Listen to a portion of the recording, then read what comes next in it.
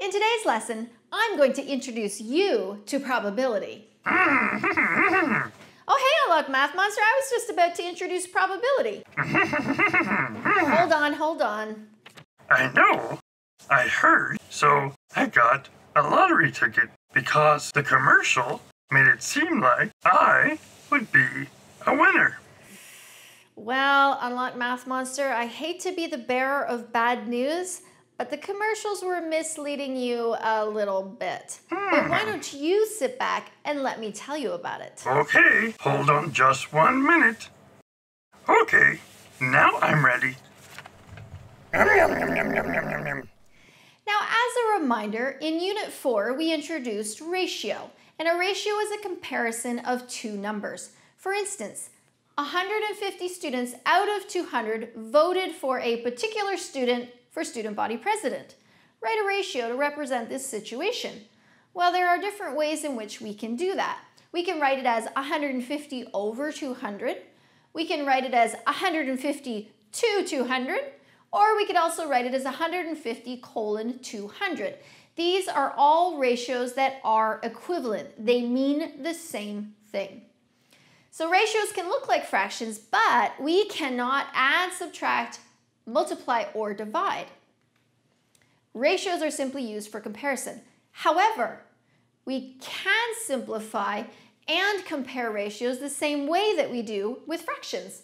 So 6 over 10 is equivalent to 3 over 5, because 6 over 10, if we simplify that, we get 3 over 5. 6 colon 10 is equivalent to 3 colon 5, and 6 to 10 is equivalent to 3 to 5. There are infinite possibilities of equivalent ratios that you could write, meaning you can write as many as you want. So what is probability? Well, if we have an event, it is never going to happen, it is always going to happen, or somewhere in between. Well, often probability is expressed as a fraction or percent. Never is 0, and always is 1. Now remember, between 0 and 1 is a decimal, and decimals, any decimal, can be written as a fraction or percent. So the fact that the sun is going to rise tomorrow is a certain probability, which is 1. Or we could say 100%. We know 100% that the sun is definitely going to rise. The closer a probability is to 1, the more likely it is to happen.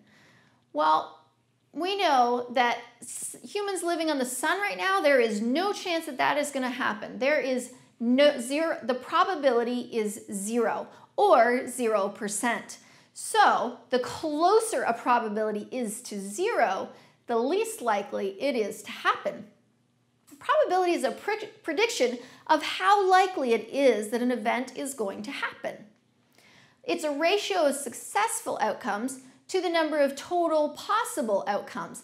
And we write it like this. So we write the probability is equal to the number of successful outcomes over the number of total outcomes.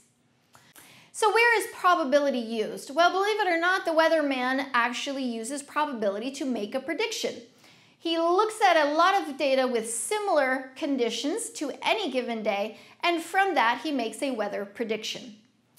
Why do you suppose a coin is often used to determine who goes first in a game? Well, what do we know about a coin? We know that it has heads and it has tails, and so either possibility is equally likely and is considered fair. Well, when you look at a lottery ticket, like UnLock Math Monster did, oftentimes or sometimes you can see what the probability is that you will win. So you know what you're getting into. So you think, how hard can it be, right? So you buy your ticket and you do your happy dance, you think you're gonna win, just like UnLock Math Monster did. And then somebody tells you there were 20 million tickets sold and you only have 1. And you and UnLock Math Monster start to cry because your dreams of all of that money that you might win have begun to fly away.